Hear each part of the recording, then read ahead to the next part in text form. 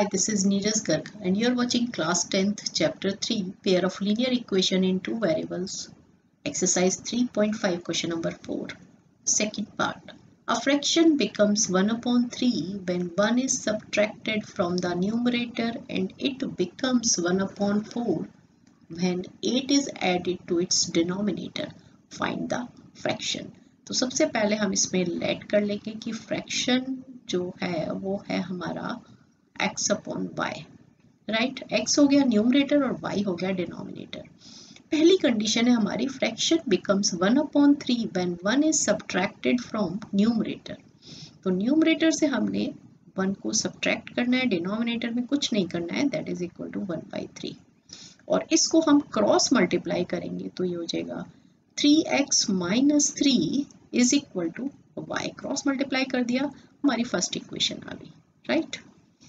ये हमारी first equation आ गई। देन सेकेंड इक्वेशन में पूछा है कि it becomes 1 upon 4 when 8 is added to it's denominator. अब हमने न्यूमरेटर में कुछ नहीं करना है, डिनोमिनेटर में हमने 8 ऐड करना है, y प्लस 8, और ये हो जाता है 1 अपॉन 4। इसमें भी हम क्रॉस मल्टीप्लाई करेंगे तो 4x इज इक्वल टू ये आ गया y प्लस 8, ठीक है। यहाँ ये हमारी आ गई सेकेंड इक्वेशन, ठीक है। तो फर्स्ट से y की वैल्यू हम सेकंड में पुट कर देते हैं, ठीक है। Putting y is equal to 3x minus 3 in 2, right. क्या आ जाएगा 4x is equal to y की जगह डाल दिया हमने 3x minus 3 plus 8, then 4x minus 3x that is equal to 5 और x इज इक्वल टू आ गया हमारे पास 5। अब हम x की वैल्यू को 1 में पुट करेंगे, सो पुटिंग इन 1,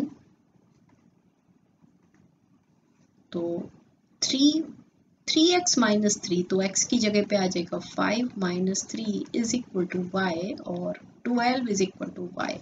ये हमारी आ गई y की वैल्यू। तो इससे हमारा फ्रैक्शन आ गया, fraction is equal to x upon y, मतलब कि 5 अपॉन 12। ये हमारा हो गया आंसर। होप आपको क्वेश्चन अच्छे से समझ आ गया होगा।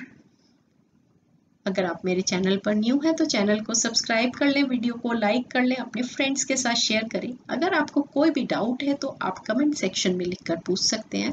All the best.